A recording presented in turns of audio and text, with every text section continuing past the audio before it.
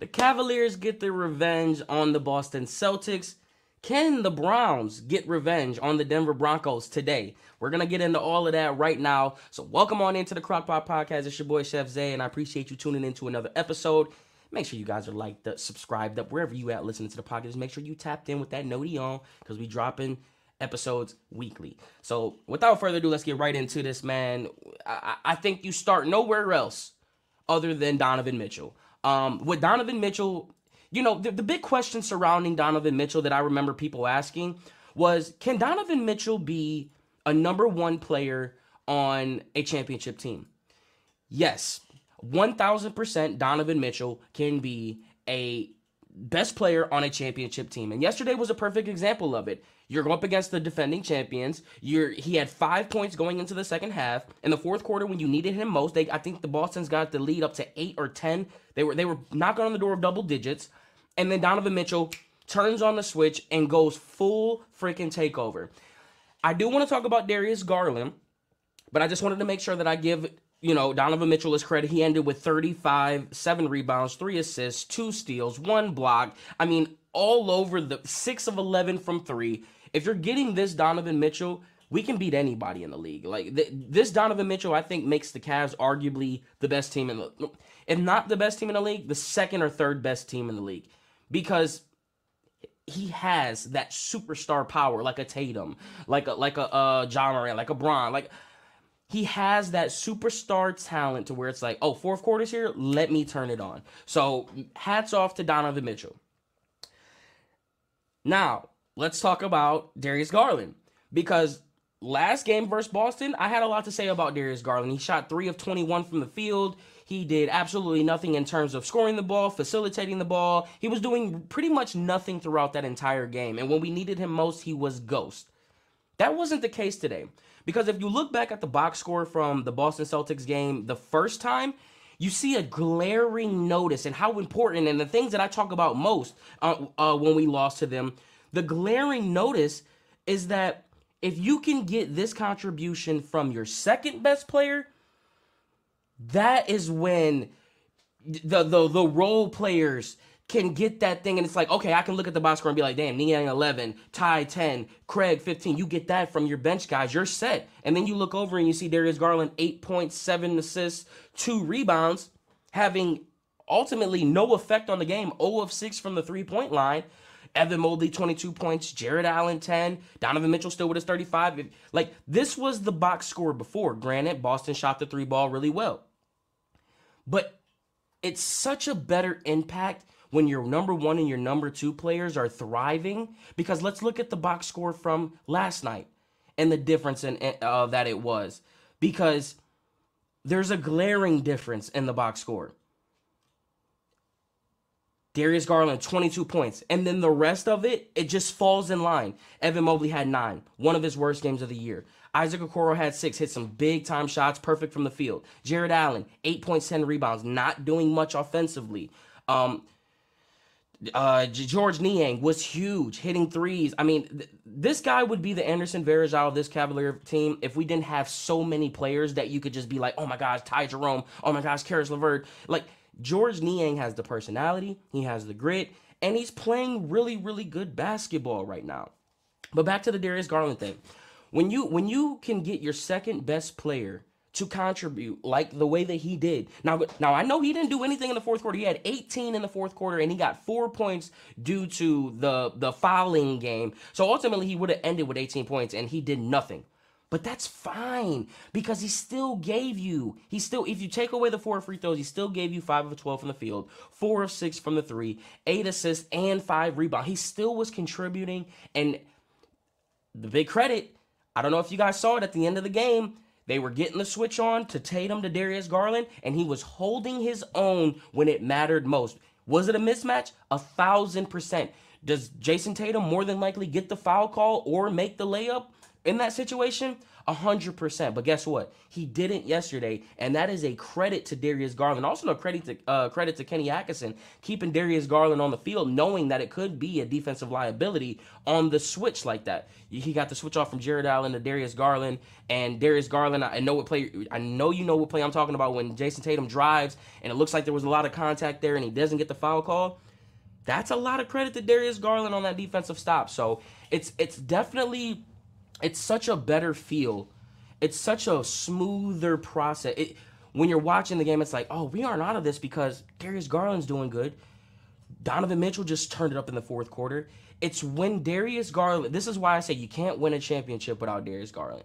You need, or some type, or if you trade him, I don't think he's getting traded. I'm just saying, like, if you found somebody that could do the same thing he does, you can't win a championship without his contribution. And yesterday was the perfect example of that. So major hats off to Darius Garland.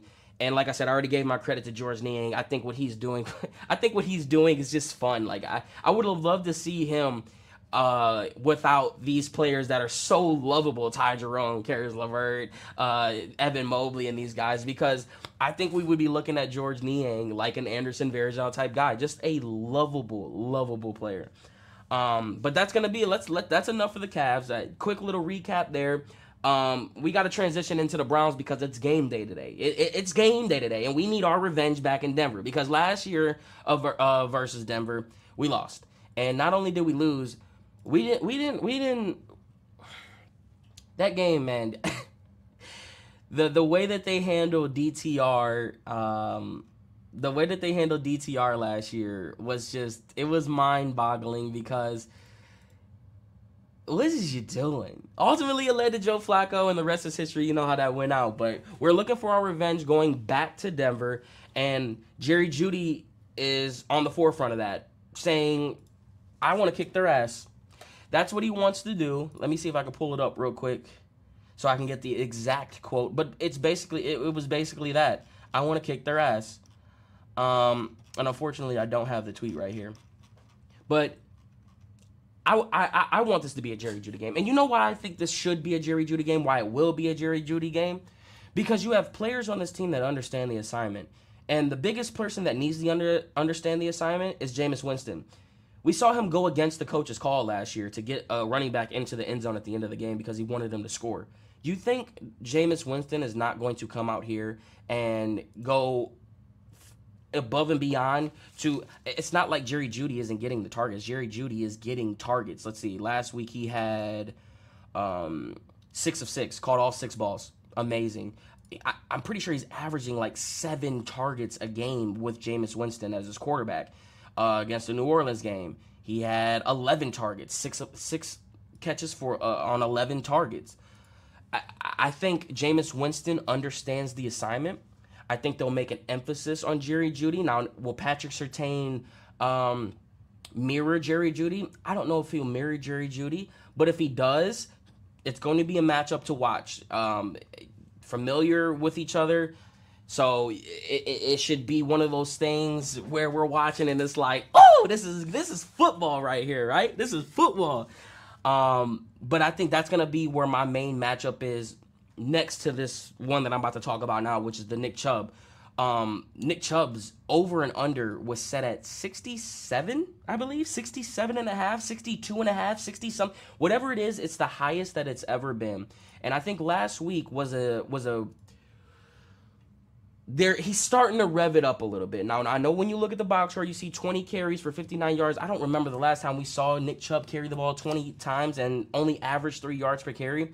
But it does seem like he's getting his mojo back. The way that he's hitting the hole, the way that he's striding, the way that he's breaking off tackles. You could tell that he's absorbing the contact better than he was in the first couple weeks. Will he break the 100-yard mark? He's not going to have many games left to do so. I think that's going to be one of the things that if I'm Nick Chubb, that would probably be something that I have circled as a goal of mine, which would be to break the 100-yard mark. So I'm very curious to know how they handle the situation. Broncos, Steelers, Chiefs, Bengals, Dolphins, Ravens. There's a 100-yard game in there somewhere. And if it ain't one, there's got to be at least 2. The Bengals defense is atrocious. I know it's more likely their secondary than their running game, but their defense is so bad that Nick Chubb could just find a way to do it. This Dolphins game could be the one where they feed Chubb 20 plus times again, and that be a game where he goes over. And then I think this Broncos game is going to be another one where the Browns should be able to run the ball. I just think with everything that's at stake right now, there's nothing to lose these next few weeks. And I don't know, man. I just want to see Nick Chubb break 100 yards. I think that's what I'm really getting at. Will Jameis continue to light it up? Because that's the third and final question that I have. Will he continue to light it up, and will he earn his contract with the Cleveland Browns next year? Or if he continues to light it up the way that he does, will he price himself out of the conversation for the Cleveland Browns?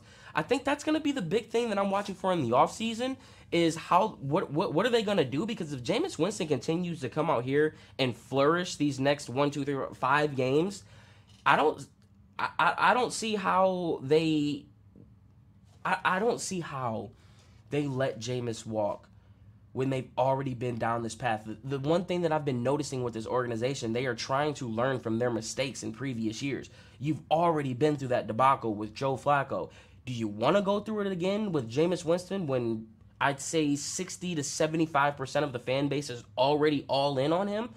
And you know, as many times as I talk about the direction of this team and what it's going to look like the next few years, do you want to go into the offseason with uncertainty at the quarterback position and play the drafting game? Like, I know a lot of people want to draft a quarterback in this draft, but everything, all the signs that I see that I'm getting, it just doesn't have quarterback being the number one priority. I think it is obviously it's a number one priority. But I think there's just so many areas that they can get at. And if someone is willing to jump up, and if we do continue to win games, we can pretty much kiss ourselves out of that top quarterback conversation because we won't have a top 5 pick. So I'm anxious to see how they play this.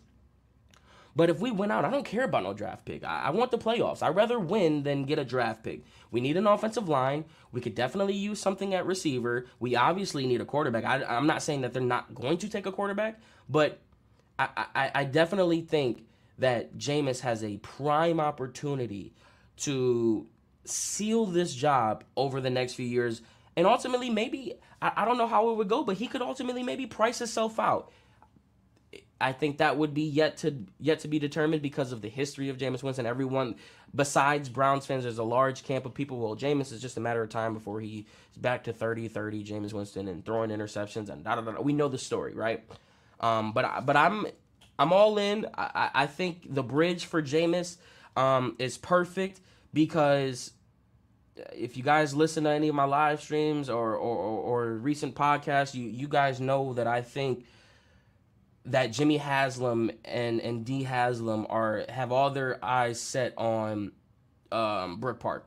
I don't know if they really. I'm not gonna say they don't care about these next few years. I just don't think it's on the top of their priority list. I don't think stacking upon something that's going to be demolished is going to, like, I think they want to create their own legacy. They inherited this legacy they didn't inherit it. They bought this legacy for $2 billion, and it has gone sour since he's had it. I mean, people want Jimmy Haslam to sell the team. I don't personally. He the one thing you want your owner to do is spend money. He spends a lot of it. And I just think he needs to take a step back as far as the football operation goes. Maybe we'll see that in Brook Park.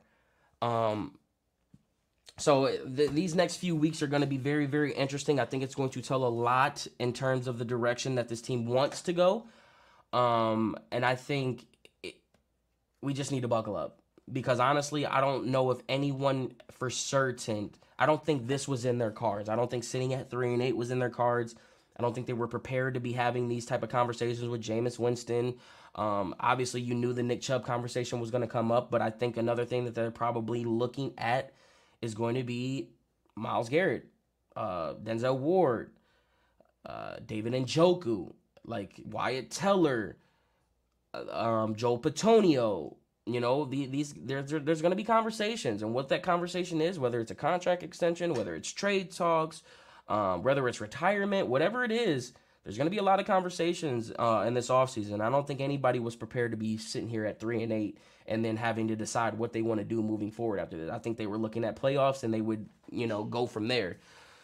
So with that being said, let me know in the comments your guys' thoughts on the Cavs and in the Browns. What's going to be the final score of today? And give me your hottest take as far as a prediction stat line. Jerry Jeudy going for 3 touchdowns, 6 receptions, $120. I don't know. Nick Chubb, 150 and on 17 carry. Let me know your hottest take in the comments, and I'll catch you guys in the next episode.